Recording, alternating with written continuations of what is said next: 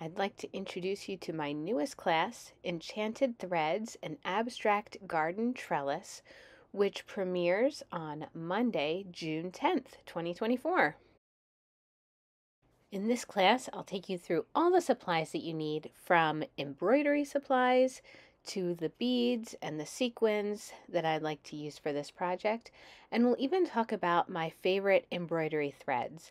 This class is perfect for a beginner or even someone who already has embroidery knowledge.